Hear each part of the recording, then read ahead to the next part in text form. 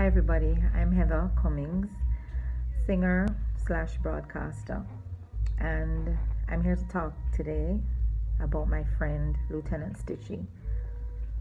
Stitchie has been my friend for many years, and even though we don't see each other very often, I must say that he's someone who has influenced my life positively.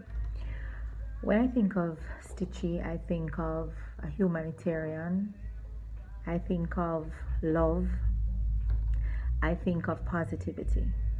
And that's very important in choosing your circle of friends and choosing the persons who you hang around and you associate with.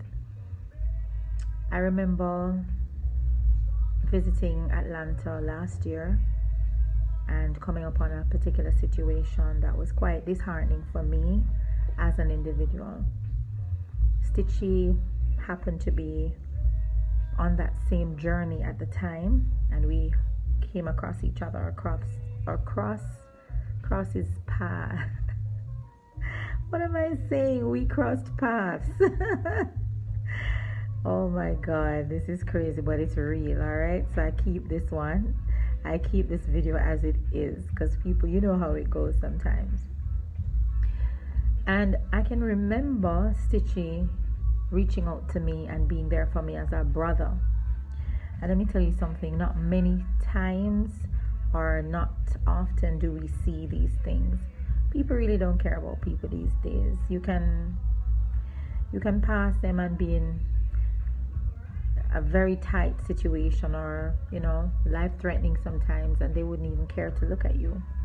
But in my case, it wasn't life-threatening, but I was going through a little emotional trauma, and he was there standing right there with me. And I got a chance to see another side of Stitchie that maybe many don't see. You probably just look at him as the DJ, Wear Your Size, and all those songs coming up from the 90s, coming all the way up. And no, gospel artist doing his thing just the same and even better.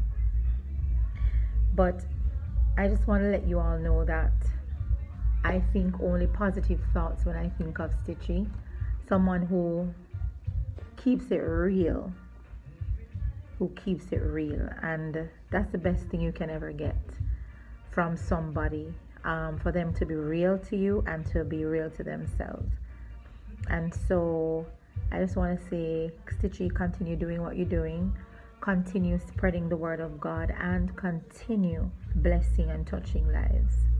One love, my brother.